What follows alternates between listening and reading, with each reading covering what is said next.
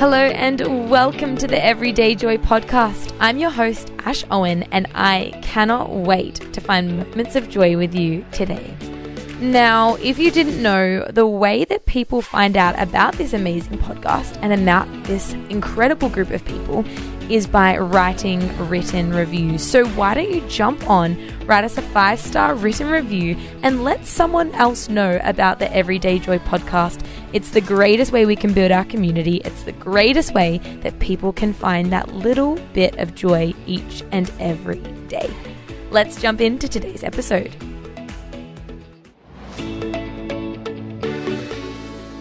You're blessed when you're content with just who you are. No more, no less. That's the moment you find yourselves proud owners of everything that can't be bought. That's Matthew 5:5 from the Message Bible. Jackie. Ash. We are in the final days counting down till Christmas. It's okay. I can make it. We can do this. I thought that was you doing ho-ho-hos. Like, but no, it was just too stressing. Mild panic attack, Ash. Like, I thought you were being funny. Oh, Jack, I can't.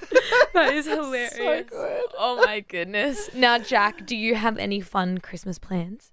Do I have any fun Christmas plans? Or are you going away, or what are you doing? No, not going away. We do have access to a house with a pool over the holidays, so I will be making full use of that. Mm-hmm. Now, as you know, since the beginning of the week, today, I have moved house. So You have officially moved. I have officially moved. I have not officially unpacked. So we're just there. We're just, like living like hobos. But no, we'll be doing some unpacking and some organising, and because I love a very organised kitchen and a very organised laundry. Yes. So your Christmas is actually unpacking. Now, has the silver tree made a reappearance because of the lack of house organisation currently? Look, I think everybody truly was traumatised by the silver tree, and the silver tree may have found its way into landfill at some point, thrown there by a child going, I just can't believe she did that, and throwing it away. If you have no idea what we're talking about, listen to, I think it's Monday's episode. Yeah. It is a good one. Jackie's parenting Christmas fail. Too good. Yeah, that was a pretty epic fail. Too good. Awesome. Oh, I love it. Well, in this verse today, we're looking at Matthew 5, verse 5. It says, you're blessed when you're content with just who you are, no more, no less. That's the moment you find yourself proud owners of everything that can't be bought. Jack, what comes to mind when you first hear this verse? Well, I love that it's actually telling us, I also love what it's not telling us. It's not telling us to not want more. Mm-hmm. It's not telling us not to pray for solutions or pray for blessings or anything like that. It's actually saying that it doesn't matter what else is going, and this fits in so well with the theme of everything we've been talking about this week, that when you're no matter where you are, no matter what situation, be content. Like, you can still want more, you can still be in a bad spot, you can be in a good spot, but you can find joy and contentment wherever you are. No more, no less. That's just what it is. And it's being okay with where God has us right then and there. Yeah. Not what we want, not what we think is the best thing, but how do I find that contentment and that joy that we can only get from God. Yeah, you're exactly right, Jack. And I think in this second part of the verse, it says that's when you find yourselves proud owners of everything that can't be bought. And it's so interesting. I actually saw a video. There's this really famous, he's a YouTuber guy, and he's kind of been well known for, I guess, maybe not necessarily mocking Christians, but not having a favorable light on Christians, right? And one of his best friends is a Christian, and he was on his podcast, and something that he said was so interesting. He said this thing about God, and he basically went, I had this revelation that Christians are about forgiveness, loving who God's created us to be, and not being jealous. Oh man, that's awesome. And this is someone who is, not necessarily an advocate for Christians, but he heard these things and he came to this realization, and he kind of went, the things that Christians are actually for are great, good things. And he basically came to this conclusion where he goes, a lot of the world's problems would be solved if we all did these things. Yeah. And it was so interesting to me because in this thing, this man is a very wealthy man. He's probably got everything materialistic, everything that the world would look at as successful in terms of, monetary value or things. But he realizes that there's a shortfall without those things and without God. Yeah. And it was so interesting for me to hear someone who maybe doesn't have a faith say that, because he could see it, but it's actually about learning how do we grasp this and how do we action it and how do we live it out. Yeah. Because it's not necessarily easy, but we know that the fruits of that or the results of that are joy, our peace, our hope. Yeah. It's all these things that God has for us. Yeah. But so often it's actually not looking inwardly, not going, I need this. This is what I need to do better. This is what I need to have more. But actually going, okay, God, what? Like you said, what's your will, God? What do you have for me? And when you hit that point, you can't be dissatisfied when you have an understanding of what God's goodness for your life is. Oh, absolutely. And he's got you at the point, like he knows. Yeah. He knows exactly where you're at. He knows your frustrations. He knows what he's called you to do. And he knows that you know what he's called you to do, and you're not there yet. Yeah. But it's being okay with that and still knowing that. Yeah. And it's that, it's almost like there's that verse that is, the peace that, belies understanding. So it's basically peace that doesn't make sense. Yeah. And this is exactly what we're talking about here, right? That you're blessed. You're blessed by that peace.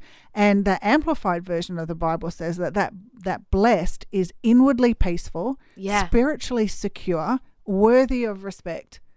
Like that is blessed, right? I love that. And that's so true. I think so often our thoughts on being blessed is not those things. And it can run to the material. Yeah. Yeah. But it's about how do we learn that being blessed actually looks like those things that you just said. Can you read them out one more time? Yeah, absolutely. Blessed, inwardly peaceful, spiritually secure, worthy of respect. Yeah. Yeah. How do we flip our mentality to look at life through that lens? It's kind of that idea of you could spend your entire life not content. Yeah. And you will miss out on so many good things because you are so caught up in what you don't have. It's that whole idea of the grass is greener. Yeah. But you'll spend your whole life thinking the grass is greener on the other side, and you'll miss out on the flowers and the garden that's in yours. Yeah. And the awesome thing about that there is a scripture in the Bible that talks about, the grass being green and it's a fruitful plain or something like that. Now, the actual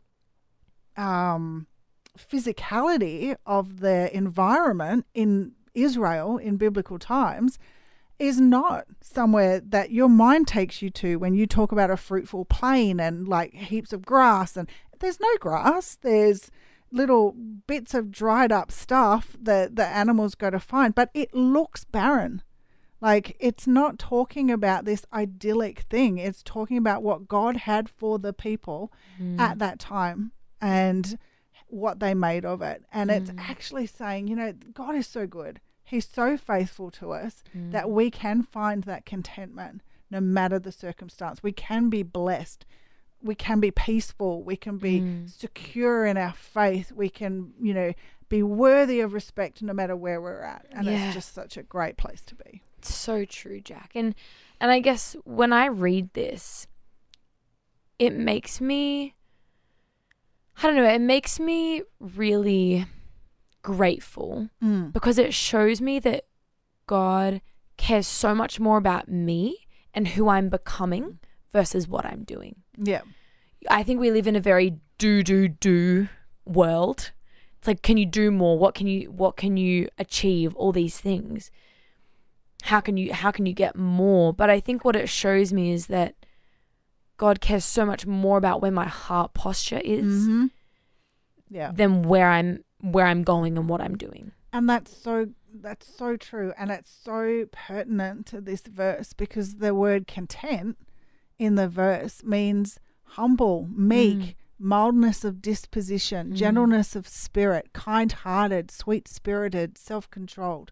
You know, it's not about anything other than being more like Jesus. Yeah.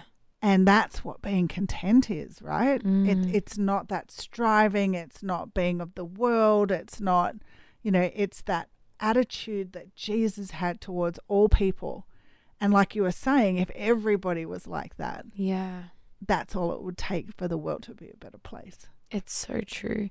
Jac, I'm sure there are people listening today, and the reality is that we all have moments where we don't feel content. Oh, totally. And I've been there too. I've had moments of being like, God, I don't understand why this is happening to me.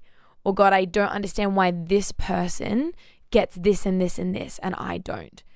We're human. Yeah. We think like that. Yeah. And so I guess it's more about teaching ourselves to renew our minds. But Jac, would you be okay to pray just for anyone who's in a season where you're in a season of feeling so discontent? Yeah. And the reality is often we can't will our way out of discontentment.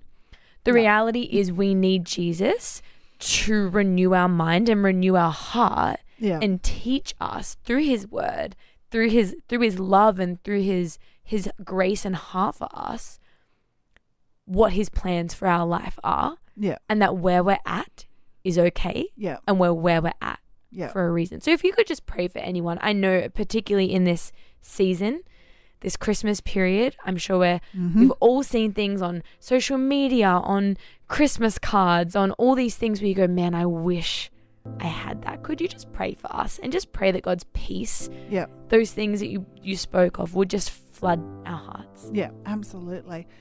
Father, I just lift up everybody listening today, Lord. And I just particularly pay attention, Father, to people who are feeling discontent, who maybe face, Christmas in a way they don't want to and are wanting for more, Father. Would I just ask you right now, would you send your Holy Spirit to everybody feeling that way right now? Would Holy Spirit just release a peace that we don't understand?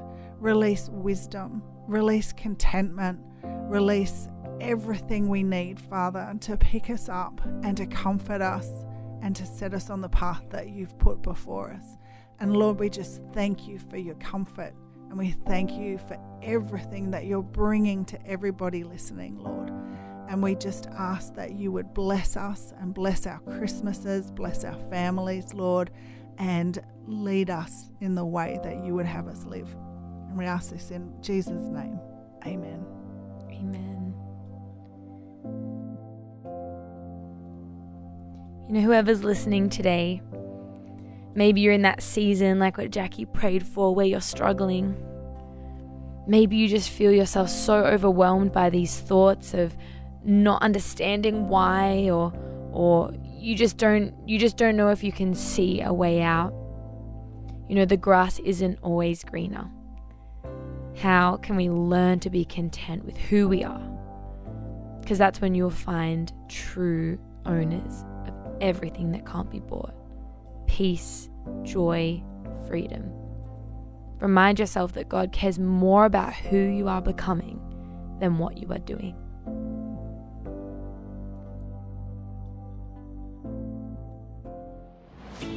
Thank you so much for tuning in to another episode of the Everyday Joy podcast. I'm your host, Ash Owen, and I cannot wait to find moments of joy with you tomorrow.